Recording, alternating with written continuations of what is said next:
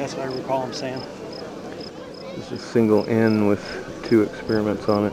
It's a Ball Aerospace Intern rocket. 8, 7, 6, 5, 4, 3, 2, 1.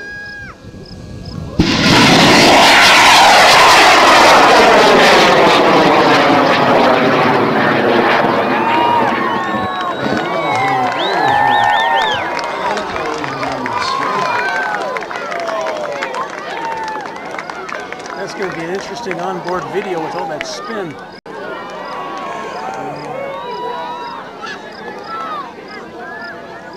Ladies and gentlemen, that is going to 5,600 AGO. At this time, all deployment sequences should be complete. It appears like we've had a successful flight. Congratulations to the Spirit and Burst launch teams. At this time, will the rocket recovery teams please proceed towards the rocket landing site for recovery operations. Our next flight will be at 11 a.m. Please stand by.